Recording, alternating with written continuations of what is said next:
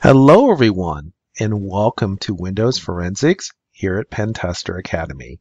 In this video, we're going to start looking at some FAT file systems using a tool called ActiveAt Disk Editor. Now, ActiveAt is a free tool that's available from LSoft, and if you go to disk-editor.org, you will see where you can download this tool. You can download a version for Windows or for Linux. And this is a very nice tool that you might find useful. The only things that it doesn't allow you to do is it doesn't allow you to do things like copy files out of images and things like that.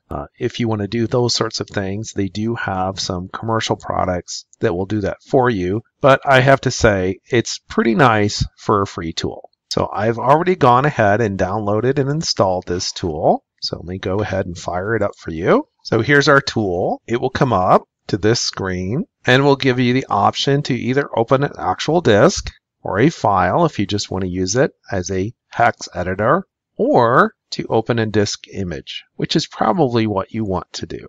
So I selected open a disk image.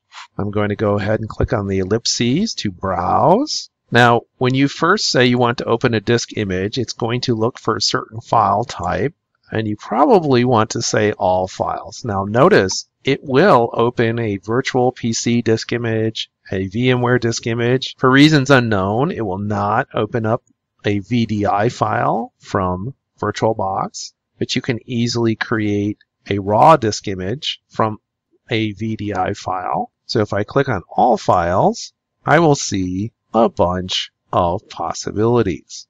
I will just pick one of these and open it. So if I look at an image, you'll notice that it tells me a little bit about it. If I click on disk image, and it says that its label is no name. It is a FAT32 volume. Here's its total size, total sectors, and beginning sector. If I click on the partition or volume, I will get some more information, including the different file names. Now, to get the most out of ActiveAt, you want to click on your partition and then click on Open in Disk Editor.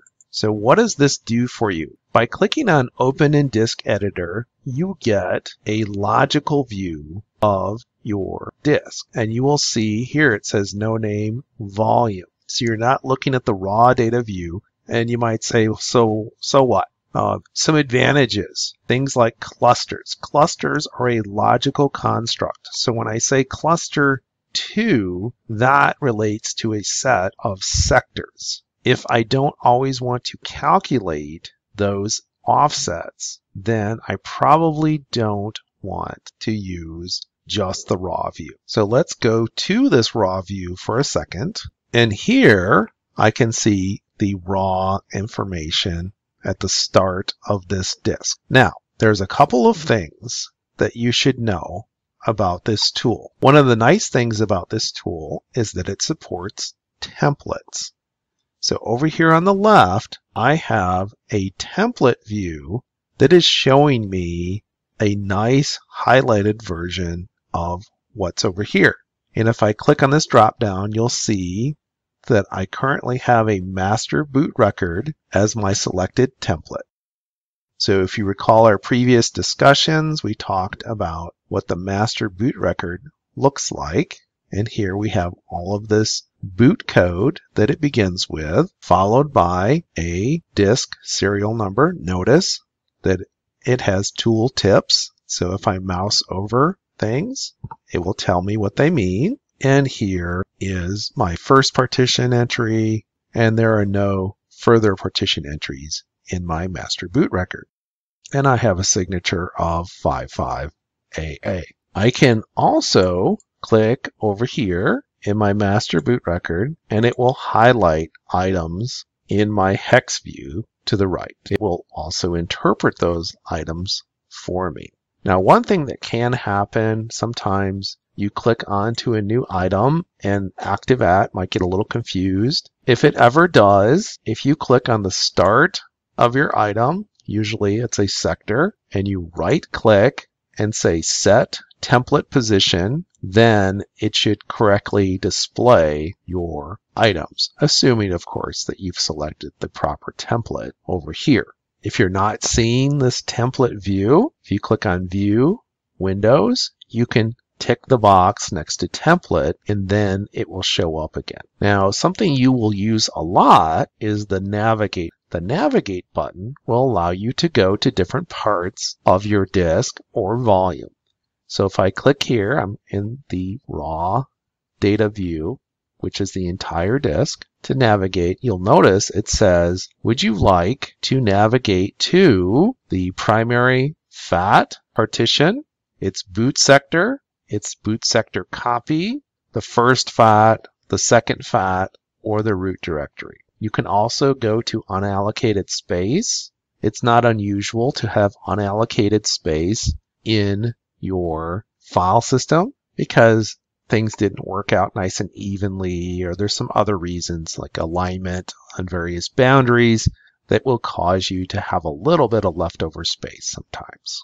Now I'm going to shift over to my logical view, the volume view, and notice that once again I still have navigate, but I don't have the ability to navigate to things like the MBR because it doesn't exist inside this partition. Also notice that the sector numbers are different because these are sectors within the partition. If I went back here, notice that my file system begins 63 sectors into the drive. Whereas here, of course, it starts at 0. I can go to my boot sector. In this case, since I used the navigate button, it did update my template. If that didn't happen, if you got there some other way, you can always, again, click on the start of the sector, tell it to set the template position, and make sure you have the proper template selected from your dropdown. So here I can see my boot sector. And once again, the template interprets things for me because it's FAT32. There's a backup boot sector that is also interpreted. We will talk more about these items in future videos. I can navigate to my FAT. Here's my first FAT and my second FAT and also my root directory. So that's how you can navigate around. Other ways that you can move around. You can go to a specific sector.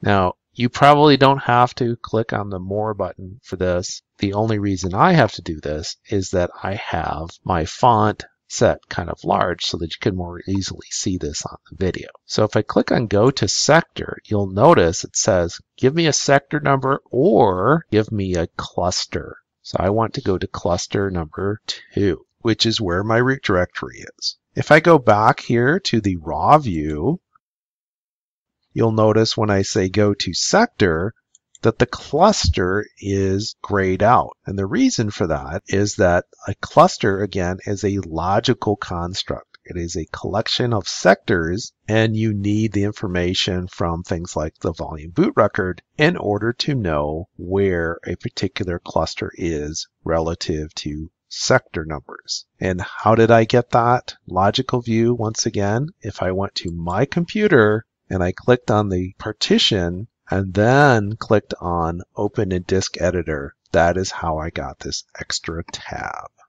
Well, that's all for this video. As always, if you're enjoying these videos here at Pentester Academy, please tell a friend. We'll see you soon.